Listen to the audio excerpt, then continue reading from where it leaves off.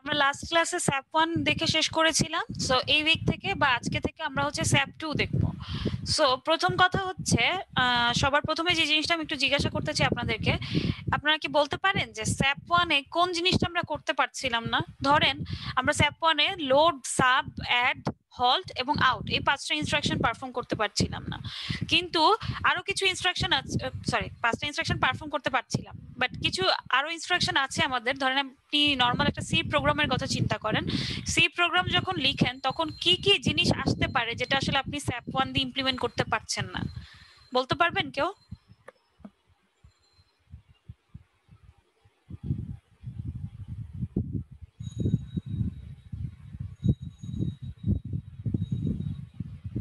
কেউ নাই বলার মতো?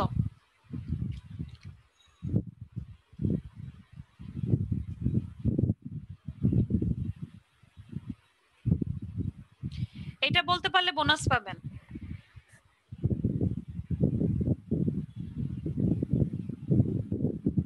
আবারও প্রশ্নটা জিজ্ঞাসা করি যে আমরা SAP-1 এ লোড করতে পারতাম, যোগ বিয়োগ করতে পারতাম, আউটপুট দেখতে পারতাম এবং হল্ট করতে পারতাম।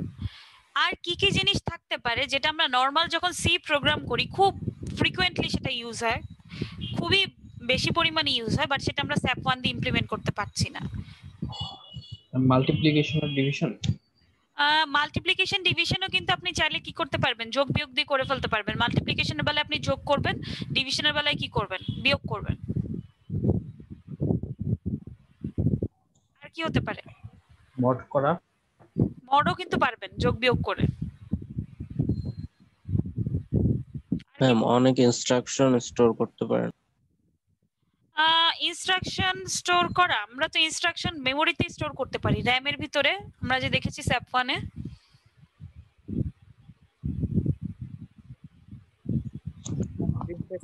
Bitwise operation. আগের জন কি বলছেন বুঝিনি, আরেকবার। প্রিন্টএফ স্ক্যানএফ এগুলা নাকি ম্যাম?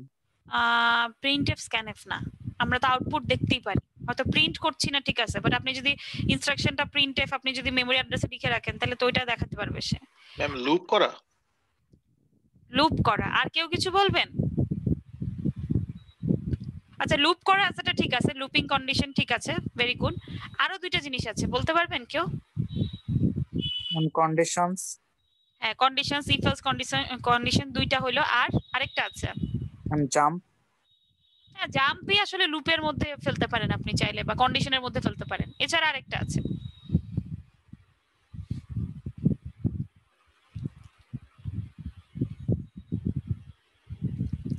আর কেউ?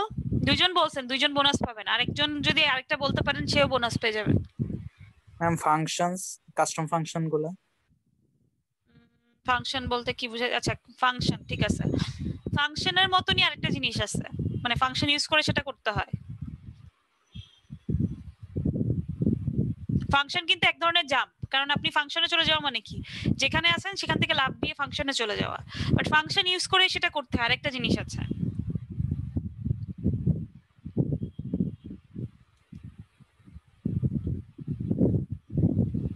আর মাথায় আসতেছে না কারো কিছু? আচ্ছা আমি ফাংশন ইউজ করে তো বেসিক্যালি আমরা সেম কাজটা বারবার মানে যাতে না করতে হয় সেজন্য রিপিট করার জন্যই করি, তাছাড়া আর কি করি ফাংশন? রিকারশন করেন না?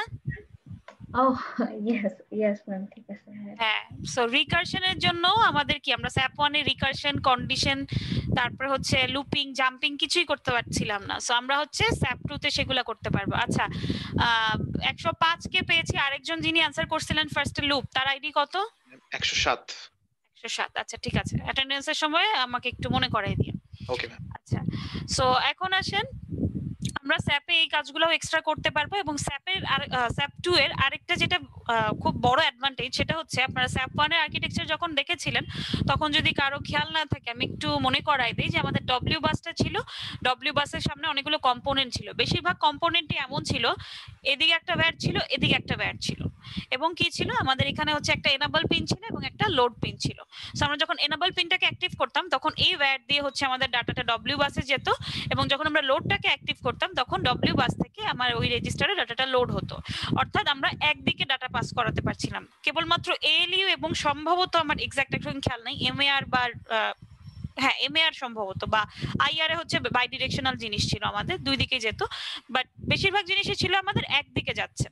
সো SAP-2 তে হচ্ছে গিয়ে এই চেঞ্জটা আসে। SAP-2 তে আমরা করি কি, আমরা হচ্ছে ইউনিডিরেকশনাল রাখার ট্রাই করি, অর্থাৎ একদিকেই যাবে, কিন্তু একদিকে না, বেসিক্যালি একটু ভুল বললাম, একদিকে যাচ্ছে না, একটা সেট অফ ওয়্যার রাখছি। মানে এখানে দেখেন এটা এখানে একটা সেট অফ ওয়্যার, এখানে দুইটা আরেকটা সেট অফ ওয়্যার, অর্থাৎ দুইটা set of wire. But SAP-2 তে বেসিক্যালি কি হবে, SAP-2 তে আপনার রেজিস্টার থেকে এই বাসে একটা সেট অফ ওয়্যার থাকবে এবং দুইটা পিন থাকবে, এনাবল এবং লোড। আপনি যখন এনাবল দিবেন এই যে আমার ওয়্যার সেট আছে বা এই যে ওয়্যারটা আছে, সেই ওয়্যার দিয়ে কি হবে আমাদের ভ্যালুটা ডব্লিউ বাসে যাবে। আবার যখন আপনি লোডটাকে অ্যাক্টিভেট করবেন তখন কি করবে, তখন হচ্ছে সে ডব্লিউ বাস থেকে ভ্যালুটাকে রেজিস্টারে লোড করবে, এবং এট আ টাইম কেবলমাত্র এনাবল বা লোড অ্যাক্টিভ থাকবে, দুইটা একসাথে অ্যাক্টিভ থাকবে না। সো বুঝতেই পারতেছেন দুইটা একসাথে অ্যাক্টিভ থাকলে আসলে কি হয়, একটা অ্যানোমালিটি ক্রিয়েট হয়। সো আমরা যখন লোডকে অ্যাক্টিভ করব তখন কি হবে, একটা বাইনারি ওয়ার্ড আসবে বাস থেকে রেজিস্টারে, এবং যখন এনাবলকে অ্যাক্টিভ করব তখন রেজিস্টার থেকে বাসে ডাটা যাবে। এবং সো এটার ফলে কি হচ্ছে, ইনপুট আউটপুট পিনগুলো আমাদের অনেক ছোট হয়ে যাচ্ছে, আমাদের ওয়্যারের সংখ্যা কমে যাচ্ছে, এবং একটা সেট অফ ওয়্যার দিয়ে আমরা কি করতে পারি, ডাটার আদান প্রদানটাকে কন্ট্রোল করতে পারছি। সো এটা হচ্ছে আমাদের SAP-2 এর SAP-1 এর SAP-2 এর অনেক বড় সুবিধা। এবং SAP-2 তে আমরা দেখে আসছি যে একটু আগে বলেছি যে আমরা কি করতে পারি, যে জাম্প ইনস্ট্রাকশনকে অ্যাড করেছি এখানে, এবং এটা হচ্ছে SAP-1 এর পরের স্টেপ আসলে মডার্ন কম্পিউটার তৈরি করার পদক্ষেপে। সো এটা হচ্ছে একটা ট্রাই স্টেট বাফার বলতে পারেন বা রেজিস্টার বলতে পারেন, by directional register. So by directional রেজিস্টারটা কি করবে, দুই দিকে ডাটা আদান প্রদান করতে পারবে, একটা ক্লক পাস থাকবে এবং লোড এবং এনাবল পিন থাকবে। সো এখন আসেন আমরা যদি SAP-2 এর আর্কিটেকচারটা দেখি, তাহলেও আসলে আমরা SAP-1 এর সাথে এটার বেশ কিছু ডিফারেন্স দেখতে পারবো। যেমন ধরেন এখানে আমাদের চলে আসছে একটা হেক্সাডেসিমাল কিবোর্ড এনকোডার, অর্থাৎ আপনি কিবোর্ডে কোনো ভ্যালু দিলে সেটা এখানে ইনপুট দিতে পারবো। এবং দেখেন আমাদের এখানে ইনপুট পোর্ট আছে দুইটা, আউটপুট পোর্ট আছে দুইটা, যেটা আমাদের SAP-1 এ ছিল না। সো SAP-2 তে আমাদের দুটো ইনপুট পোর্ট আছে এবং দুইটা আউটপুট পোর্ট আছে, এবং প্রোগ্রাম কাউন্টার বা পিসি আছে, সেটা আমাদের SAP-1 এও ছিল। এমএআর বা মেমোরি অ্যাড্রেস রেজিস্টার আছে, এটাও SAP-1 এ ছিল। এখানে একটা আলাদা এক্সট্রা মেমোরি চলে আসছে। এই মেমোরিটা আমরা দেখবো আমাদের SAP-1 এর ক্ষেত্রে কেবলমাত্র র্যাম ছিল, বাট আমাদের SAP-2 এর ক্ষেত্রে এটা আসলে র্যাম প্লাস রম দুইটাই থাকবে। এবং এখানে দেখেন মেমোরি ডাটা রেজিস্টার বা এমডিআর চলে আসছে, যেটা আসলে ডাটাটাকে স্টোর করবে, র্যাম থেকে আসা ডাটাটাকে। ইনস্ট্রাকশন রেজিস্টার, কন্ট্রোলার, এগুলো SAP-1 এও ছিল। এ রেজিস্টার বা অ্যাকুমুলেটর যাই বলেন না কেন, সেটাও আমাদের SAP-1 এ ছিল। এলইউ ছিল SAP-1 এ।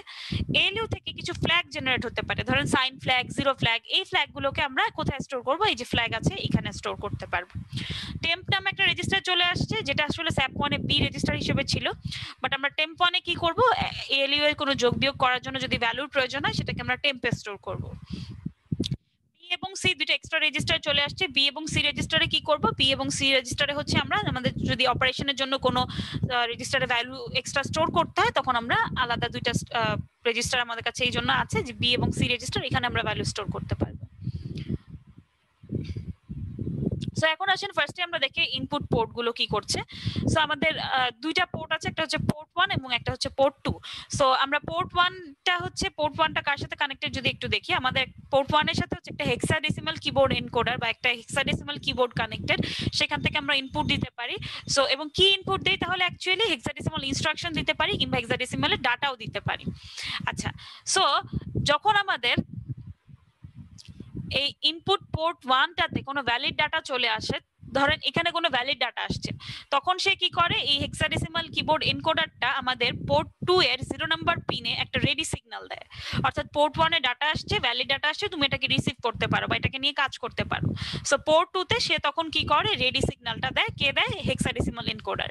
এবং দেখেন পোর্ট 2 এর পিন নাম্বার 7 এ একটা সিরিয়াল ইনপুট পিন আছে, অর্থাৎ আপনি সিরিয়াল ইনপুট দিতে চাইলে আপনি 7 নাম্বার পিনে ইনপুট দিবেন। এবার আসেন আউটপুট পোর্ট। আউটপুট পোর্টে কি হয় দেখেন, আউটপুট পোর্ট হচ্ছে দুইটা আছে, একটা হচ্ছে আউটপুট পোর্ট 3, একটা হচ্ছে output port 4। So basically output port 3 তেই হচ্ছে গিয়ে অ্যাকুমুলেটর থেকে ডাটাটা লোড হয়। এবং এই ডাটাটাকে আমরা হেক্সা ডিসপ্লেতে দেখতে পারি। কিছু কিছু ক্ষেত্রে অ্যাকুমুলেটর থেকে আউটপুট পোর্ট 4 এও আপনি আপনার প্রয়োজন মতো লোড করতে পারবেন, চাইলে লোড করতে পারেন, কিন্তু এখানে আপনি ডিসপ্লে কিন্তু দেখতে পাচ্ছেন না। দেখেন আমাদের হেক্সা ডিসপ্লেটা কার সাথে কানেক্টেড, পোর্ট 3 এর সাথে কানেক্টেড, এবং আউটপুট পোর্ট 4 এ 0 নাম্বার পিনটা হচ্ছে সিরিয়াল আউটপুটের পিন, তার মানে 0 নাম্বার পিনটা অ্যাক্টিভ করা মানে হচ্ছে আপনি সিরিয়াল আউটপুট দেখতে পারবেন, এবং 7 নাম্বার পিনটা হচ্ছে অ্যাকনলেজমেন্ট সিগন্যালের পিন, অর্থাৎ 7 নাম্বার পিন দিয়ে সে অ্যাকনলেজমেন্ট দিবে। এই অ্যাকনলেজমেন্ট দেওয়া মানে কি, আচ্ছা এখানে দেখেন রেডি পিন আছে, অ্যাকনলেজমেন্ট পিন আছে, এটা হচ্ছে হ্যান্ডশেকিং এর কাজে ইউজ হয়। এটা আমরা আপাতত জেনে রাখি, হ্যান্ডশেকিংটা আমরা ইন ডিটেইলস নেক্সট ক্লাসে দেখব।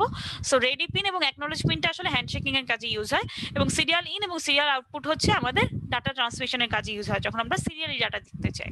সো এটা গেল আমাদের ইনপুট পিন এবং আউটপুট পিন বা ইনপুট পোর্ট এবং আউটপুট পোর্ট। এবার আসেন প্রোগ্রাম কাউন্টার। প্রোগ্রাম কাউন্টারেরও একটা ডিফারেন্স আছে। SAP-1 এর প্রোগ্রাম কাউন্টার ছিল হচ্ছে আমাদের 4 বিটের। সো আমাদের সেখান থেকে আমরা 4 বিটের 2 টু দি পাওয়ার 4 সংখ্যক অ্যাড্রেসকে ডিনোট করতে পারতাম।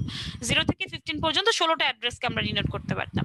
বাট SAP-2 এর ক্ষেত্রে আমাদের অ্যাড্রেস হয়ে যাবে হচ্ছে, সরি অ্যাড্রেস বলছি, প্রোগ্রাম কাউন্টার হয়ে যাবে হচ্ছে 16 বিটের। তার মানে আপনি এই 16 বিট দিয়ে অ্যাড্রেস রিপ্রেজেন্ট করতে পারবেন 0 থেকে 2 টু দি পাওয়ার 16 - 1 পর্যন্ত, বা 0000 এই 16টা 0 থেকে 16টা 1 পর্যন্ত, যেটার অ্যাড্রেস আসলে 4টা 0H থেকে 4টা FH, এবং ডেসিমাল ভ্যালুটাকে আমরা রিপ্রেজেন্ট করতে পারি 0 থেকে 65535 পর্যন্ত। এবং এই প্রোগ্রাম কাউন্টারকে আমরা কি করব, কোন একটা প্রোগ্রাম রান করার আগে আমাদের একটা ক্লিয়ার পিন আছে, সেটা অ্যাক্টিভ লো, সেই পিনটাকে আমরা কি করে ফেলবো, লো করে ফেলবো বা 0 করে ফেলবো। এইটাকে ক্লিয়ারকে 0 করে দিলে কি হবে, আমাদের ইনস্ট্রাকশনটা 0000H থেকে রান করা শুরু করবে, বা কোডটা এত নাম্বার অ্যাড্রেস থেকে রান করা শুরু করবে।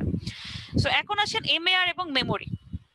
এমএআরও সেম আগের মতো, কিসের মতো দেখেন, এমএআরও হচ্ছে সেম আমাদের SAP-1 এ যেটা ছিল সেটাই। সো এমএআর থেকে আউটপুট যাবে কোথায়, মেমোরিতে, এবং মেমোরি হচ্ছে আমাদের দুই ভাগে বিভক্ত থাকবে। সো আমরা যদি একটু দেখি, মেমোরি হচ্ছে দুই ভাগে বিভক্ত থাকবে। ফার্স্টের অংশটা হচ্ছে রম, পরের অংশটা হচ্ছে র্যাম।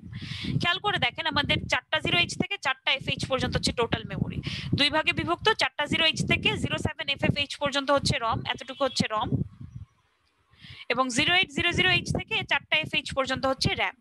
সো এই র্যামে কি স্টোর করা থাকে, র্যামে স্টোর করা থাকে হচ্ছে মনিটর প্রোগ্রাম। মনিটর প্রোগ্রাম কি সেটা আমরা একটু পরে দেখবো। সো আপাতত দেখেন এতটুকু অংশ হচ্ছে আমাদের 2K সাইজের একটা রম আছে, এবং এখানে হচ্ছে আমাদের 62K সাইজের একটা র্যাম আছে। তো টোটাল মেমোরি ক্যাপাসিটি কত এবং 2K 62K কিভাবে আসছে সেটা বের করবেন নিজেরা। এখন আসেন মনিটর প্রোগ্রাম কি। আমরা যখন পিসি রান করি, আমাদের ডেস্কটপ রান করি বা ল্যাপটপ রান করি, তখন কি হয়, কিছু জিনিসপত্র, কিছু বেসিক জিনিস সি ড্রাইভে সেভ করাই থাকে, যেটা আমাদেরকে কি করে, ওএস কে লোড করতে হেল্প করে। ঠিক তেমনি ভাবে মনিটর প্রোগ্রামও হচ্ছে আমাদের স্যাপটাকে, যখন আপনি কম্পিউটারকে পাওয়ার আপ করবেন তখন হচ্ছে গিয়ে ইনিশিয়ালাইজ করবে, এবং কিবোর্ডের ইনপুট গুলো যে দিবেন সেটাকে ইন্টারপ্রেট করবে। সো এইটুকু মিনিমাম যে বেসিক নলেজ গুলো লাগবে সেগুলো এই মনিটর প্রোগ্রামে স্টোর করা থাকবে, এবং এই মনিটর প্রোগ্রামটা রম এ স্টোর করা থাকবে, কারণ আমরা জানি কি রম হচ্ছে রিড অনলি, সো আমরা এটাকে ইরেজ করতে পারবো না, সো এখানে স্টোর করা থাকবে। সো এখন আসেন memory data register. So memory data রেজিস্টারটা কি, এটা যদি একটু দেখে আসি ডায়াগ্রামে। সো মেমোরি ডাটা রেজিস্টারটা ছিল আমাদের মেমোরি থেকে এই এমডিআর এর ডাটাটাকে আমরা স্টোর করে নিব ফার্স্টে। So memory data register basically আর কিছুই না, এটা হচ্ছে 8 বিটের একটা রেজিস্টার। সো 8 বিটের রেজিস্টার, এবং এটা কি করে, এটা হচ্ছে এটার আউটপুট দিয়ে আমরা র‍্যাম কে সেটআপ করতে পারি। দেখেন এমডিআর থেকে এই যে বাই ডিরেকশনাল একটা অ্যারো গিয়েছে, মেমোরিতেও ডাটা যাচ্ছে, সো আমরা এটাকে চাইলে র‍্যাম কে সেটআপ করে ফেলতে পারি এই বিটগুলো দিয়ে। এবং রাইট অপারেশনের আগে আমরা যদি আবার একটু দেখি, মেমোরি রাইট অপারেশনের আগে ডাটা ডব্লিউ বাস থেকে রিসিভ করে, এবং ডাটা মেমোরি থেকে রিড করে সে কি করে, ডব্লিউ বাসে পাঠায়। সো রাইট অপারেশনের আগে ডাটা রিসিভ করে এবং রিড করার পরে ডাটাটাকে সেন্ড করে। সো এখন আসেন ইনস্ট্রাকশন রেজিস্টার যদি আমরা দেখি, ইনস্ট্রাকশন রেজিস্টারটা হচ্ছে আমাদের আগে কি ছিল, আমাদের SAP-1 এ ইনস্ট্রাকশন রেজিস্টার ছিল 8 বিটের, বাট এখানে SAP-2 তে আমাদের ইনস্ট্রাকশন রেজিস্টার হচ্ছে 16 বিটের। আগে 8 বিটের মধ্যে আমরা দুই ভাগে ভাগ করে ফেলতাম, 4 ভাগ করে, সরি দুই ভাগ করে 4টা বিট। সো প্রথম 4 বিট যেত কন্ট্রোলারে, পরে 4 বিট যেত ডব্লিউ বাস। এখানেও সেম একই জিনিস হবে, জাস্ট আমাদের ইনস্ট্রাকশন রেজিস্টার হচ্ছে 16 বিটের, ডাটা রিসিভ করবে, ডাটা রিসিভ করার পরে সে কি করবে, 8 বিট হচ্ছে গিয়ে কন্ট্রোলারে পাঠিয়ে দিবে।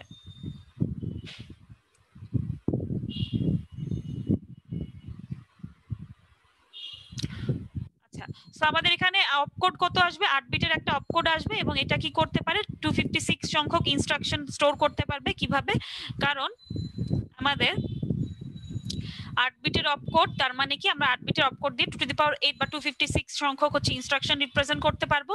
কিন্তু এই 256টা ইনস্ট্রাকশনের মধ্যে আমরা কেবলমাত্র 42টা ইনস্ট্রাকশন ইউজ করি। SAP2 তে আসলে 42টা ইনস্ট্রাকশন, SAP1 এ ছিল 5টা ইনস্ট্রাকশন।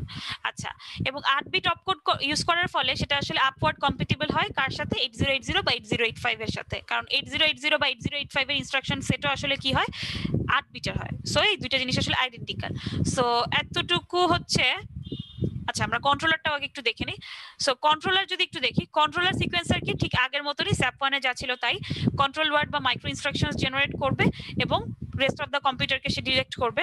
আচ্ছা, যেহেতু আমাদের এখানে কি কন্ট্রোলারটা মানে যেহেতু আমাদের সবকিছু এখানে বেশি সাইজের লার্জার সাইজ নিয়ে কাজ করছি, 16 বিট নিয়ে কাজ করছি, পিসি 16 বিট এবং মেমোরিটাও অনেক বড়, র্যাম এবং রম দুটোই আছে। সো এটাতে হার্ডওয়্যার বেশি থাকবে কারণ নাম্বার অফ ইনস্ট্রাকশনস বেড়ে গেছে, 42টা ইনস্ট্রাকশন নিয়ে কাজ করছি এবং কন্ট্রোল ওয়ার্ডও আগের থেকে বড় হয়ে যাবে, কন্ট্রোল ওয়ার্ড আগের থেকে বিগার হবে। সো এতটুকু ছিল বাম পাশের পোর্শনটা। এতক্ষণ পর্যন্ত আসলে আপনাদের কোনো ফিডব্যাক বা কোনো প্রবলেম সম্পর্কে জানতে চাইনি।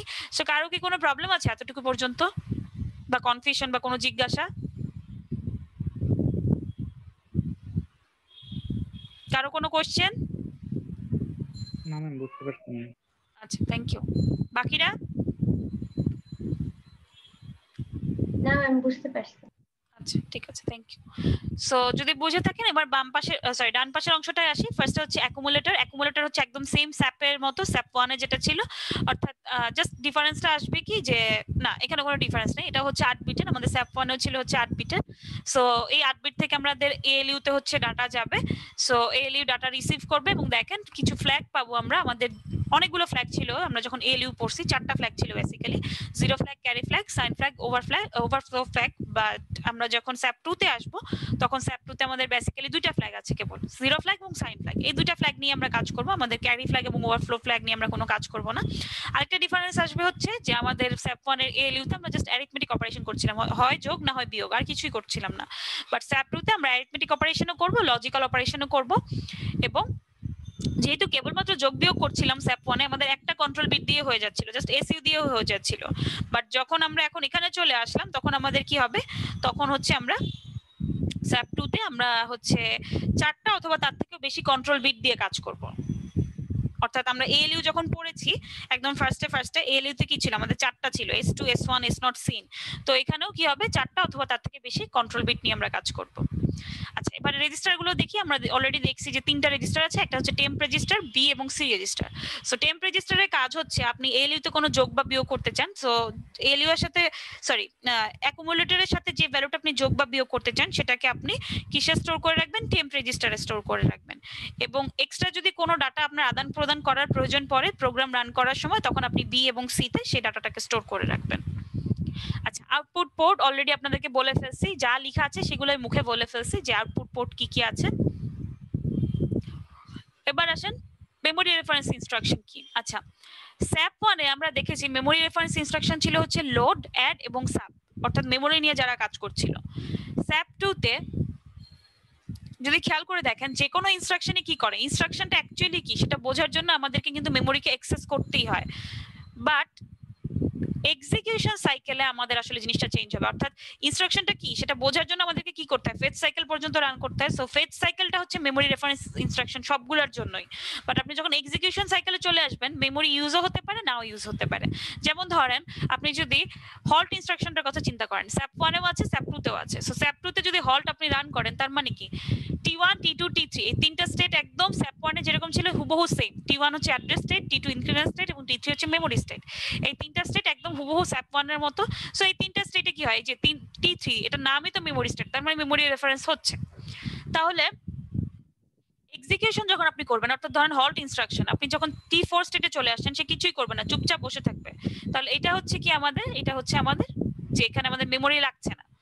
বাট কিছু কিছু ইনস্ট্রাকশন আছে, এখানেও অ্যাড দেখবো, সাব দেখবো, সেসব ইনস্ট্রাকশনে মেমোরিকে দুইবার অ্যাক্সেস করার প্রয়োজন পড়ে। একবার আপনি অ্যাক্সেস করছেন ইনস্ট্রাকশনটা কি সেটা বোঝার জন্য T3 স্টেটে, এবং পরবর্তী যে আবার আপনাকে মেমোরিকে অ্যাক্সেস করতে হয়। যেমন ধরেন আমরা যদি SAP1 এভাবে লিখতাম add 09H, তার মানে কি? তার মানে হচ্ছে আপনি অ্যাড এর জন্য আপনি T3 পর্যন্ত গেছেন, অ্যাড কে এই ইনস্ট্রাকশনের যে অ্যাড সেটা মেমোরি থেকে নিয়ে আসার জন্য D3 পর্যন্ত গেছেন এবং 09H এর কন্টেন্টটাকে আপনি লোড করতে হইতো। সো এই যে এই অ্যাড্রেসের কন্টেন্টকে লোড করবেন সেটার জন্য আপনাকে একটা অ্যাড্রেস রিড অপারেশন করতে হইতো। সো যেহেতু দুইবার এই মেমোরিকে রেফারেন্স করতে হচ্ছে আমাদের, যখন আমরা মেমোরি রেফারেন্স ইনস্ট্রাকশনে আসছি, যেহেতু দুইবার আমাদেরকে কি করতে হচ্ছে, মেমোরিকে অ্যাক্সেস করতে হচ্ছে, সো এই মেমোরি রেফারেন্স ইনস্ট্রাকশনগুলো আসলে রিলেটিভলি স্লো হয় অন্যান্য ইনস্ট্রাকশনের তুলনায়। এখন আসেন মেমোরি রেফারেন্স ইনস্ট্রাকশন দেখি কয়েকটা, একটা হচ্ছে এলডিএ, একটা হচ্ছে এসটিএ। এলডিএ তো আমরা জানি অলরেডি, দেখে ফেলছি SAP-1 এ, যে কোন একটা অ্যাড্রেসের ভ্যালু ধরেন 2000H, এই অ্যাড্রেসের ভ্যালুটাকে কোথায় লোড করব, অ্যাকুমুলেটরে লোড করব, লোড ইনটু অ্যাকুমুলেটর। তাহলে এসটিএটা কি হবে, এসটিএ হবে আপনি অ্যাকুমুলেটরের কন্টেন্টটাকে অন্য কোথাও স্টোর করতে চান, অর্থাৎ স্টোর ফ্রম অ্যাকুমুলেটর। আপনি যদি এভাবে লিখেন এসটিএ 800H, তার মানে 800H অ্যাড্রেসে যে ভ্যালুটা আছে, ধরেন এখানে ভ্যালুটা আছে 00000001, এই ভ্যালুটাকে সে কোথায় নিয়ে স্টোর করবে, অ্যাকুমুলেটরে নিয়ে স্টোর করবে। সো এটার মানে হচ্ছে আমি মনে একটু উল্টা বলছি, সরি একটু ভুল বলছি, আমাদের যে অ্যাকুমুলেটরের যে ডাটাটা থাকবে, ধরেন অ্যাকুমুলেটরের ডাটা আছে হচ্ছে এটা, একটু ভুল বলছি সরি, অ্যাকুমুলেটরের যে ডাটাটা আছে সেই ডাটাটাকে সে কি করবে, এই যে আমাদের 800H অ্যাড্রেস আছে সেখানে স্টোর করবে। আমি একটু আগে এলডিএটা বলে ফেলছিলাম। সো স্টোর এ মানে হচ্ছে স্টোর ফ্রম এ, বা অ্যাকুমুলেটর থেকে আমরা ভ্যালুটাকে 800H এ লোড করব। সো এবার আসেন এমভিআই। এমভিআই মানে হচ্ছে মুভ ইমিডিয়েট। এই মুভ ইমিডিয়েট বলতে কি বোঝায় কেউ বলতে পারবেন? আপনারা অ্যাসেম্বলিতে পড়ে আসছেন। মুভ ইমিডিয়েট বলতে কি বোঝায়? ম্যাম ডিরেক্ট ভ্যালুটা অ্যাকুমুলেটরে লোড করা। Very good, very good. এটা মানে হচ্ছে ডিরেক্ট ভ্যালুটাকে অ্যাকুমুলেটরে রেজিস্টারে লোড করবে, যে রেজিস্টার আপনি রাখতে চান। ধরেন আমি যদি এভাবে লিখি এমভিআই বি, 01H, তার মানে হচ্ছে বি তে সে কি করবে, ডিরেক্টলি এই 01H কে মুভ করবে, অর্থাৎ 0000001। সো এই ভ্যালুটাকে সে ডিরেক্টলি বি তে মুভ করে নিয়ে আসবে, এমন না যে এই অ্যাড্রেসটার কন্টেন্ট আনবে, সে কি করবে, ডিরেক্ট এই ভ্যালুটাকে লোড করে ফেলবে। সো এটা হচ্ছে মুভ ইমিডিয়েট। এবার আসেন নরমাল যদি মুভ করি, নরমাল মুভ করা কি, যে আচ্ছা তার আগে বলি রেজিস্টার ইনস্ট্রাকশনস কি। রেজিস্টার ইনস্ট্রাকশনস মানে হচ্ছে এক রেজিস্টার থেকে আরেক রেজিস্টার আমরা যখন ডাটা আদান প্রদান করছি সেক্ষেত্রে যেসব ইনস্ট্রাকশন ইউজ হচ্ছে, যেমন মুভ ইনস্ট্রাকশন। মুভ ইনস্ট্রাকশনটা কি, আমাদের রেজিস্টার ইনস্ট্রাকশন, দুইটা রেজিস্টারের আদান প্রদান হবে, ভ্যালুটা আদান প্রদান হবে। ধরেন আমার এ তে ভ্যালু আছে 34H, বি তে আছে 90H। সো তখন আমি যখন মুভ এ বি লিখবো, আমার বি হচ্ছে সোর্স, এ হচ্ছে ডেস্টিনেশন। সো আমার কি করব, আমরা হচ্ছে এই বি এর ভ্যালুটা এ তে লোড হয়ে যাবে এবং বি এর ভ্যালুটা আনচেঞ্জ থাকবে, এ এর ভ্যালুটা চেঞ্জ হয়ে যাবে। সো মুভ আপনারা জানেন অলরেডি। অ্যাড সাবও কি করবে, অ্যাকুমুলেটরের সাথে যোগ করবে বা অ্যাকুমুলেটরের সাথে বিয়োগ করবে, এটা আমরা SAP-1 এ দেখে ফেলছি। অ্যাড বি মানে হচ্ছে accumulator plus B, sub B মানে হচ্ছে অ্যাকুমুলেটর মাইনাস বি। সো এখন আসেন ইনক্রিমেন্ট ডিক্রিমেন্ট, এটা আমাদের জন্য নতুন, বাট জানি এটা আসলে কি কাজ করে। যখন আমি ইনক্রিমেন্ট এ লিখবো, তখন ধরেন আমার এর ভ্যালু ছিল হচ্ছে 00000001। সো যখন আমি ইনক্রিমেন্ট এ লিখবো তখন হয়ে যাবে হচ্ছে 00000010। আবার যখন আমরা ডিক্রিমেন্ট এ লিখবো তখন কি হবে, এবার 00000001। অর্থাৎ ইনক্রিমেন্ট করে এতে স্টোর করবে, ডিক্রিমেন্ট করে এতে স্টোর করবে। সো ইনক্রিমেন্ট ডিক্রিমেন্ট আমরা জানি। এখন আসেন জাম্প, এটা আমাদের জন্য একটু ইম্পর্টেন্ট। জাম্প হচ্ছে দুই ভাগে ভাগ করা যায়, একটা হচ্ছে আনকন্ডিশনাল জাম্পিং, একটা হচ্ছে কন্ডিশনাল জাম্পিং। আনকন্ডিশনাল জাম্পিং কি, ধরেন আমি কিছু কোড লিখে আসছি, কিছু কোড লিখছি, আমি যদি এখানে লিখি জাম্প 300H, তাহলে সে কি করবে, ডিরেক্ট এই লাইনে এসে আর কোনো কিছু চেক না করে 300H এ জাম্প করবে। ধরেন আমার 300H লাইনটা হচ্ছে এটা, সে এখানে জাম্প করবে। এবং খেয়াল করে দেখেন যখন আমরা নর্মাল কম্পিউটারে কাজ করি তখন কি হয়, তখন সেটা কিভাবে কাজ করে, যে আমরা যখন জাম্প করতে চাই, এখন আমি কারেন্টলি কোন লাইনে আছি সেই লাইনের ভ্যালুটাকে সে কোথায় স্টোর করে রাখে, স্ট্যাকে স্টোর করে রাখে। তারপর সে কোন একটা সাবরুটিনে যায়, জাম্প করে, সেই সাবরুটিন থেকে যখন কাজটা শেষ করে আবার ওই স্ট্যাক থেকে ভ্যালুটাকে পিক আপ করে নিয়ে আগের অ্যাড্রেসে ফেরত আসে। তাহলে কি করতে হবে, এখানেও সেই একইভাবে কাজ করবে। সো ধরেন আমি 300H এ জাম্প করতে যাচ্ছি, আমি এখানে ছিলাম, মনে করেন এটা হচ্ছে 2500 নাম্বার স্টেট, এটা হচ্ছে 2600 নাম্বার স্টেট। আচ্ছা না একটু সহজ করে বলি, ধরেন জাম্পের লাইনটা হচ্ছে 2500 তম লাইন, হ্যাঁ, প্রোগ্রাম কাউন্টারের ভ্যালু এখন 2500H। সো প্রোগ্রাম কাউন্টার কি করে প্রথমবারে যখন ভ্যালুটা পাঠায় দেয় মেমোরি অ্যাড্রেস রেজিস্টারের কাছে, এরপরেই কিন্তু কি করে, অর্থাৎ এই ইনস্ট্রাকশনটা কমপ্লিট করার আগে তার ভ্যালু কিন্তু 1 বেড়ে গেছে, 2501 হয়ে গেছে। সো সে যদি জাম্প না করতো প্রোগ্রাম কাউন্টারের ভ্যালু কিন্তু 2501 এ যেত, বাট যখন জাম্প করে ফেলছে তখন কিন্তু 2501 আর থাকবে না, 3000h হয়ে যাবে। অর্থাৎ 2500h থেকে সেই ইনস্ট্রাকশনটাকে ঢুকে এটাকে কি করে ফেলছে, 2501h করে ফেলছে, করলো। তারপর যখন জাম্প করলো তখন এই 2501 কেও বাদ দিয়ে সে কি করে ফেললো, 300h। সো জাম্পিং এর কিছু কন্ডিশনাল জাম্পিং আছে, যেমন কি জাম্প ইফ মাইনাস, অর্থাৎ আপনি কোন একটা ভ্যালু মাইনাস কিনা চেক করবেন, যদি মাইনাস হয় তাহলে জাম্প করবেন, না হলে করবেন না, সেটাকে আমরা রিপ্রেজেন্ট করি জেএম দিয়ে। একটা আছে জেজেড, মানে হচ্ছে জাম্প ইফ 0, যদি ভ্যারিয়েবলের ভ্যালু 0 হয় আপনি জাম্প করবেন, না হয় করবেন না। জেএনজেড মানে কি, যে আপনার যদি নট 0 হয় তাহলে আপনি জাম্প করবেন। সো এবার যদি আমরা ছবিটা একটু দেখি, এই ছবিটা দেখলে ক্লিয়ার হবে আরো। সো এটা হচ্ছে আনকন্ডিশনাল জাম্পিং, এ নাম্বার ফিগারটা। ধরেন আমি 200h থেকে কিছু কোড রান করে এসে 2005h নাম্বার ঘরে আসছি। সো এখানে আমরা একটা ইনস্ট্রাকশন পেয়েছি জাম্প 300h। সো আমরা যখন এখান থেকে এই ইনস্ট্রাকশনটা পেলাম, প্রোগ্রাম কাউন্টারের ভ্যালু কিন্তু এখানে চলে আসছিল, এটা পিসি। সো পিসিতে ফার্স্ট এই ইনস্ট্রাকশনটাকে সে লোড করার জন্য এই অ্যাড্রেসে আসছে, আসার পরে ভ্যালু 1 বাড়াই দিছে, বাট যখনই দেখলো যে 300h এ যেতে হবে তখন সে কি করবে, জাম্প করে এখানে চলে আসবে। আর কন্ডিশনাল জাম্প কি, ধরেন আপনি একইভাবে কাজ করতেছেন, 2005 এ আসছেন, এখন আপনি চেক করবেন একটা ভ্যারিয়েবল, ধরেন এ 0 কিনা, এ যদি 0 হয় তখন আপনি হচ্ছে 300h এ যাবেন, না হলে আপনি কি করবেন 2006 বা পরবর্তী ইনস্ট্রাকশনে যাবেন। সো পিসি এর ভ্যালু এরকম, এই ইনস্ট্রাকশনটাকে স্টোর করলো, পিসি এর ভ্যালু সেকেন্ড স্টেটে কি করলো, ইনক্রিমেন্ট করে ফেললো, অলরেডি করলো, করার পরে সেটা চেক করবে, যদি চেক করে দেখে যে = 0 হয়েছে তাহলে সে 300h এ যাবে, আর যদি দেখে যে না 0 হয় নাই তখন সে কি করবে, এই যে 2006h এখানে চলে আসবে, অর্থাৎ সিকোয়েন্সিয়ালি সে পারফর্ম করবে। সো এতটুকু পর্যন্ত কি কারো কোথাও বুঝতে কোনো প্রবলেম বা কনফিউশন আছে? ম্যাম বুঝতে পারছি। বাকিরা? জি ম্যাম বুঝতে পারছি। সো এরপরে আসেন কল এবং রিটার্ন। কল এবং রিটার্নটা আমরা নেক্সট ক্লাসে দেখবো, আপাতত আমরা এটা দেখবো না। এখন আসেন কিছু লজিক্যাল ইনস্ট্রাকশন দেখি। লজিক্যাল ইনস্ট্রাকশন আমাদের SAP-1 এ ছিল না, এখানে চলে আসছে। লজিক্যাল ইনস্ট্রাকশন গুলো কি কি হতে পারে, একটা হচ্ছে সিএমএ, আমরা অ্যাকুমুলেটরকে কমপ্লিমেন্ট করব, অর্থাৎ অ্যাকুমুলেটরের ভ্যালু ধরেন এরকম আছে 0010 সো আপনি যখন সিএমএ লিখবেন তখন আসলে অ্যাকুমুলেটরের ভ্যালুটা কি হয়ে যাবে হচ্ছে 11010101 সো কমপ্লিমেন্ট করবে জাস্ট। এএনএ কি, এএনএ হচ্ছে এন্ড করবে অ্যাকুমুলেটরের সাথে, যখন আমি এএনএ বি লিখবো তার মানে হচ্ছে এটা হবে অ্যাকুমুলেটর এন্ড বি। এরকম অরে আছে, তার মানে কি অ্যাকুমুলেটরের সাথে ওই রেজিস্টারের ভ্যালুকে, বি রেজিস্টারের ভ্যালুকে অর করছে। এখানে যখন আমি অরে সি লিখছি তখন কি অ্যাকুমুলেটরের সাথে সি রেজিস্টার ভ্যালুকে অর করছে। ঠিক তেমনি ভাবে এক্সর কেও লিখতে পারি এক্স আর এ দিয়ে, তার মানে অ্যাকুমুলেটরের সাথে বি রেজিস্টার ভ্যালুকে এক্সর করছে, অ্যাকুমুলেটরের সাথে সি রেজিস্টার ভ্যালুকে এক্সর করছে। এবার আছেন আরো কিছু আছে, যেমন এন্ড ইমিডিয়েট। অলরেডি আমরা জানি যে এএনআই মানে হচ্ছে এন্ড ইমিডিয়েট, এবং ইমিডিয়েট দিয়ে কি করে, ডাইরেক্ট ভ্যালুটাকে এন্ড করে। ধরেন আমি যদি লিখি এএনআই 01h এবং অ্যাকুমুলেটরে ধরেন ভ্যালু আছে এরকম 00000011। সো আমি যখন এএনআই 01h লিখবো তখন কি করবে, সে অ্যাকুমুলেটরের সাথে ডাইরেক্টলি এই 01 ভ্যালুটাকে এন্ড করবে। সো ডাইরেক্টলি 01 ভ্যালুটাকে এন্ড করলো, করার পরে কি আসবে, এই ভ্যালুটা আসলো।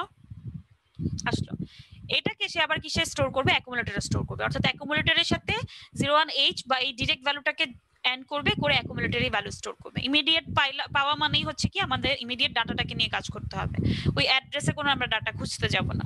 সো তেমনি ভাবে অর ইমিডিয়েট আছে, এক্সর ইমিডিয়েট আছে। আচ্ছা, এবার আসেন অন্যান্য ইনস্ট্রাকশন গুলো একটু দেখি। আমাদের আউট ইনস্ট্রাকশন আছে। আউট ইনস্ট্রাকশন কি করে, অ্যাকুমুলেটরের যে ডাটাটা আছে সেটাকে আমরা কি করতে পারি, আউটপুটে দেখতে পারি। এবং খেয়াল রাখবেন যে কোনো পোর্টে আউটপুট দিলে কিন্তু হবে না, আমরা জানি আউটপুট পোর্ট দুইটা হয়, একটা হচ্ছে 3 এবং একটা হচ্ছে 4। সো আমরা আউটপুট পোর্ট 3 তে ডাটা দেখতে পারবো। সো আমাদের লিখতে হবে হচ্ছে আউট 3h বা আউট 4h ও লিখতে পারেন। হল্ট কি করবে, ডাটা প্রসেসিং কে এন্ড করে দিবে। ইন কি করবে, ইনপুট নিবে, আমাদের ইনপুট পোর্ট থেকে ডাটাটা তখন কোথায় যাবে, অ্যাকুমুলেটরে যাবে। সো সেক্ষেত্রে আপনাদেরকে লিখতে হবে ইন 02h অথবা 01h, কারণ ইনপুট পোর্ট দুইটা, 1 নাম্বার পোর্ট এবং 2 নাম্বার পোর্ট। এবার আসেন নোপ অপারেশন। নোপ অপারেশনটা কি, নোপ অপারেশন মানে হচ্ছে সে কিছুই করবে না, জাস্ট চুপচাপ বসে থাকবে। বাট এই অপারেশনটা যে নোপ অপারেশন সেটা বোঝার জন্য আমাদের কয়টা স্টেট লাগবে, মিনিমাম 3টা স্টেট, T1 T2 T3। এটা যে একটা নো অপারেশন, সেটা এই অপারেশনটা যে এই ইনস্ট্রাকশনের আওতায় পড়ে সেটা বুঝতেও তো ওর 3টা স্টেট লাগে। সো 3টা স্টেট গেল এবং সে চুপচাপ বসে থাকবে কত নাম্বার স্টেটে? T4 স্টেটে। তার মানে নো অপারেশনটা কমপ্লিট হতে 4টা টি স্টেট লাগে, 4টা স্টেট লাগে। সো আমরা যদি কোনো একটা লুপের ভিতরে নোপটাকে লিখে দেই 100 বার, ধরেন আমি একটা লুপিং ভ্যারিয়েবল দিলাম, লুপিং ভ্যারিয়েবল আই তে 100 স্টোর করলাম যে 100 বার এই নোপ অপারেশনটা রান করবে। সো একটা নোপ অপারেশনের জন্য 4টা টি স্টেট ডিলে হয়। সো তাহলে 100টার জন্য কয়টা হবে? 400টা ডিলে হবে। অর্থাৎ আপনি যদি প্রোগ্রামের কোনো কোথাও মাঝখানে যদি আপনি টাইমিং ডিলে ইন্ট্রোডিউস করতে চান, ডিলে দিতে চান, ধরেন আপনি একটা বাইনারি ডিসপ্লেতে কোনো একটা ভ্যালু দেখছেন, দেখে কি করবেন? মাইক্রোপ্রসেসর পড়তেছেন অলরেডি, ডিলে দেওয়া জানেন যে আপনি একটু ডিলে ইন্ট্রোডিউস করতে চান, একটা ভ্যালু কিছুক্ষণ স্টোর অবস্থায় থাকবে, তারপর আপনি নতুন আরেকটা ভ্যালু দেখবেন। সো তখন আমরা কি করবো? এই নোপ অপারেশনটা দিব যেন ডিলে ক্রিয়েট হয়।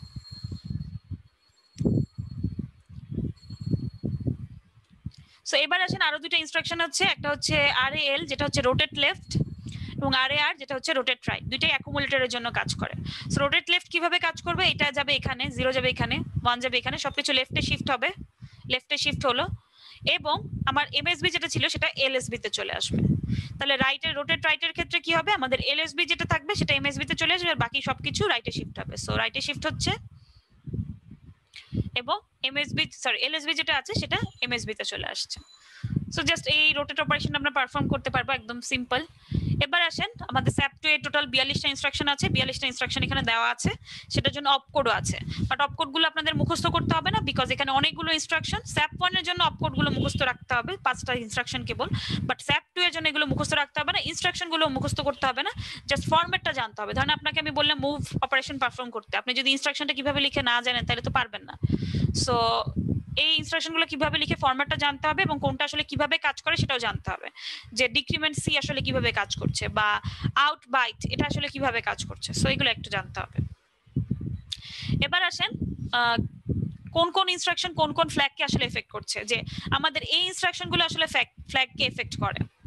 যে অ্যাড ইনস্ট্রাকশন, যখন আপনি কোনো একটা ভ্যালু অ্যাড করছেন, অ্যাড করার পরে আপনার ভ্যালুটা হয়তো পজিটিভ ছিল, অ্যাড করার পরে নেগেটিভ হয়ে যেতে পারে, সাইন ফ্ল্যাগ এফেক্টেড হলো, জিরো ফ্ল্যাগও এফেক্টেড হতে পারে, যোগ করার পরে ভ্যালু 0 আসতে পারে।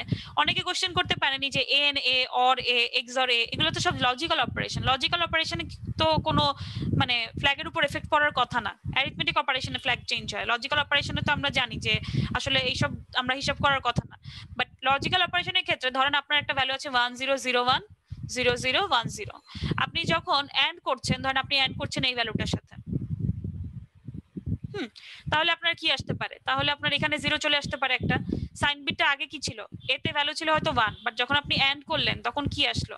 আপনার এতে ভ্যালু চলে আসলো 0, তার মানে সাইন ফ্ল্যাগটা এফেক্টেড হয়েছে। আবার এটাও হতে পারে যেটা 0 হইলো, এটা 0 হলে কি টোটাল রেজাল্টে আমাদের 0 হয়ে যাবে। তো সেক্ষেত্রে কি হতে পারে? আমাদের 0 ফ্ল্যাগটা 1 হয়ে যেতে পারে। তার মানে আসলে এই লজিক্যাল অপারেশন গুলো দিয়েও সাইন ফ্ল্যাগ গুলো এফেক্টেড হতে পারে। সো এতটুকু পর্যন্ত কি কারো কোনো কনফিউশন বা কোনো কোশ্চেন জিজ্ঞাসা করার আছে?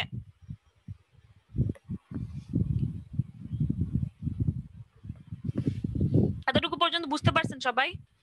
জি ম্যাম। জি ম্যাম। আচ্ছা, বাকিরা? জি ম্যাম, বুঝছি। আচ্ছা, যদি বুঝে থাকেন এতটুকুই পর্যন্তই হচ্ছে আমাদের আজকের লেকচার। Thank you. আজকের লেকচার হচ্ছে এতটুকু পর্যন্তই। যেহেতু আপনাদের এটা পুরোটাই আসলে থিওরিটিক্যাল কনসেপ্ট, এই জন্য আমি খুব ফাস্ট গেছি বেসিক্যালি।